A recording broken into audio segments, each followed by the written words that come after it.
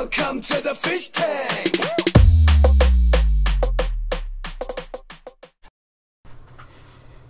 Hey everybody, Fishman here, and welcome to another video. This is part 3 of the DIY filter comparison, and this is the 5-stage airlift to a tray system, and unfortunately last week's loser. It lost again to the hob, but at least I got a few votes. I mean, the rolling drum filter got a half-pity vote, and that's really quite unfortunate, but again, this is being eliminated. And I thought I would give you guys a quick update on this. This is the reverse flow hob with the planter aspect, and it is doing really well. So this is a couple weeks in from when I did the original footage for this, and you can see there's a lot more roots in here now, and also 4 really good branches coming up here. So it's got 5 aluminum plants growing in this now, and I see little bits and pieces of buds for more that are coming out. And at some point, of course, I'm going to have to start pruning this. And the pothos is also doing quite well, too. There's lots of roots through all this. It's all clear and clean. I mean, I wouldn't really expect anything else. It's really early stages for this filter. It has a long way to go before I think it's going to become plugged or need replanting or any of that sort of stuff. So I thought I'd give you a quick update on that. And then what we're going to do here is switch over to its scores, just to refresh your memories. And then we're going to get on to this week's contender. So here are the scores. I mean, those are good numbers. It's going to take quite a bit to eliminate it. So I thought I would give it a bit more of a challenge. So this is the matten filter. This is the second matten filter I built. This is the modular one. You see the 3 finger holes there? That cartridge comes out. And there's 2 mattens, back and front, and you can clean one obviously, and then switch them. You know the routine, so you can keep the biological filtration at its max. It is currently running on this. This is a 15-gallon guppy tank that I'm raising up some guppies in. They're obviously being fed quite heavily, but they are tiny. So it's not really being strained or stressed or whatever, but it is doing a really good job. I haven't had any issues with algae, haven't had any issues with the plants not growing properly, and obviously it doesn't need to be cleaned. That's the other thing I do when I build a new filter. I run it for at least a few months without any cleaning whatsoever, just to see how it gets dirty, how it, if it requires anything special, and this one hasn't so far. It's got a bit of algae on the top of the stacks. That's obviously unimportant, and it's doing really quite well. So let's get on to scoring this. First up, of course, is its biological filtration capacity. And if any of you guys have worked with matten filters or large sponge filters, you know that they're very good at this. This is their forte. This is where they're at their best. And it has an awful lot of surface area. It has doubled up because I have the 2 sponges in there as well. And I mean, this is obviously not testing it. I mean, it's not being stressed at all. But it is very good at keeping the water stable. I mean, looking at the leaves of the plants and everything else, there's no fluctuations. There's no algae buildup. There's no cloud to the water. The fish aren't stressed at all. I mean, I could obviously test the water, but with the regime I keep in my fish room, nothing's really going to show up anyway, so it's not really necessary. I usually tend to look at how the community in the tank is doing to know how well the filter is doing. So this is going to be at the top of the list. This is going to be getting very good marks. The rolling drum filter got an 8 because obviously it's a very good biological filter. The hob got a 7 because it's just slightly less than that. Then the 5-stage got a 6 because, well, it probably should have got a 5, but that's okay. Now this is going to be near the top. It is definitely going to be at least an 8. Whether or not it's a 9 is the question. Whether or not this is better than the rolling drum filter. They pretty much have exactly the same amount of surface area because the other one had 2 rolling drums and this one has 2 pads.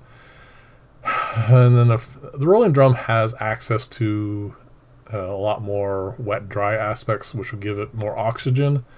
So I suspect I'm going to have to give this not better than that. This is going to have to probably be an 8. Simply because I know it's better than the Hob, and I mean, giving it a 7.5 just sounds silly. So we're going to give this an 8, and this will put it at the top of the list for that, at least. The next category, which is mechanical filtration, is probably going to be the hardest to score this on. The problem with matten filters when it comes to mechanical filtration is the same thing that gives it a really good biological filtration score. It has a lot of surface area. So when you're pumping the water out, as I am here on both sides, even though it's a fair amount of flow, it has an awful lot of surface area to go through. So it really doesn't form any kind of suction, not like in a box filter or in any kind of tray system where the water is heading down on top of it and is forced through by gravity. So the flow through is slow, which is great biologically because it gives the bacteria and algae and everything else that grows in these things time to have a meal.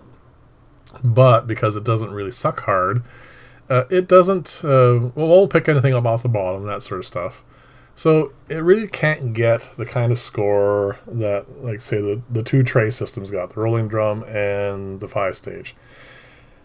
They got 6s. They're obviously not the best either, but they are better than this. But this is better than the Hob because it does actually have a mechanical aspect to it. There is a sponge there. It can be cleaned, and you can remove material, and of course, you know, it will actually remove material, especially anything that is suspended in the water column. So I guess I have to give it a score between those two. So the Hob was 4 and the other 2 were 6, so this is going to get a 5. Well, that gets the hard one out of the way. Definitely let me know below in the comments whether you thought I was being fair with this. I mean, especially those of you who have worked with the matten filters before. It was difficult for me to stick this in, definitely in between all those other filters. But we'll figure it out in the comments below, and we'll see what you guys think. So the next one is cleaning, and whether or not this thing is going to have any issues that way, or of course with its ability to wear and tear on parts. Matten filters don't need to be cleaned very often, which is another reason why it doesn't really get much of a score for mechanical filtration. It will probably be a little while, especially on this tank, before I'm going to have to pull out one of the sponges and clean it. But it will have to be done. It is easy to do. It's only going to take a few minutes. Just rinse it out in some tank water, put it back in. As far as cleaning goes of the lift stacks and whatnot, I made them specifically so that they can be taken out easily and replaced easily.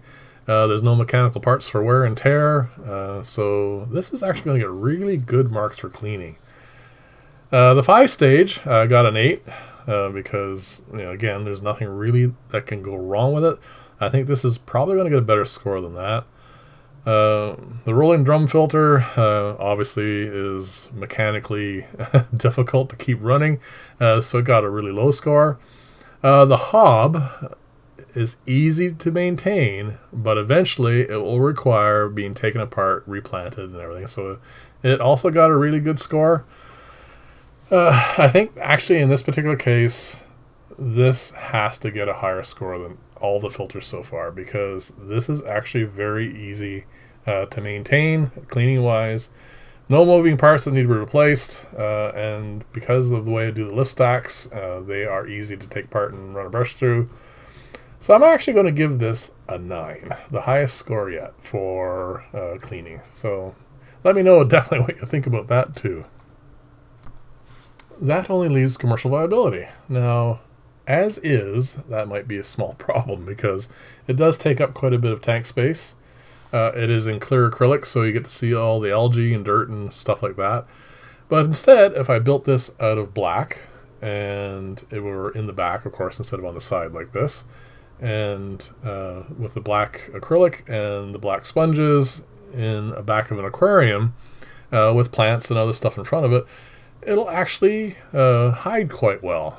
And of course, because it's internal, there's no leak issues whatsoever. It's air driven, so that's also not a problem. It would actually score much better that way. So I'm going to score it based on that, because this version obviously isn't the one that has to be. So the 5-stage got a 1 because obviously it's way too big and all those issues we talked about. The rolling drum filter, again, same sort of problems, got a 3. The hob got an 8 because it's external. But again, of course, there are some issues with that. So I can't really give this an 8 because it does take up a fair amount of tank space. But I think it does deserve a really good score. It definitely way above 5, so probably a 6 or a 7. And because, again, I'm not entirely sure how this is going to work out in the long term with all the other filters coming up, I'm going to give it a slightly less score than I probably should have. I'm going to give this a 6. So that's pretty much the end of the scoring for this. It did quite well. It got a total score of 28, which is the highest yet by, well, 1. So slightly better than the hob, for my opinion. But my opinion doesn't count. You guys are going to decide which of these two filters is going to be the winner. So let me know in the comments below, and let me know what you think of both of the builds. And as always, if you like this style of video, please like and or subscribe. And I will see you in the next video, and bye for now.